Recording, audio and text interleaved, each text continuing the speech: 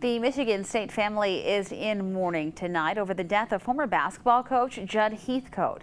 Even though he retired more than 20 years ago, he still has connections to the university. And it didn't take long for anyone who knew Coach Heathcote to smile when thinking of a story for when they were together. Christopher Lane caught up with some of them today and brings us this report.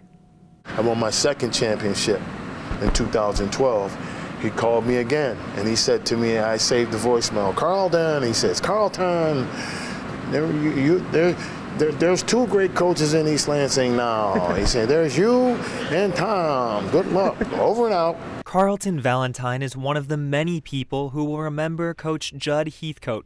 Valentine played for 4 years under the Hall of Famer and looked up to him in his playing and coaching career. He's going to be sorely missed. Walking around campus on Tuesday, not many students knew who Coach Heathcote even was. But MSU's athletic director, Mark Hollis, thinks that's all going to change. The legacy goes with the stories that are told, and I think over the next several weeks and months, individuals are going to tell stories. Hollis worked as a student manager with the MSU basketball team under Heathcote in the 80s.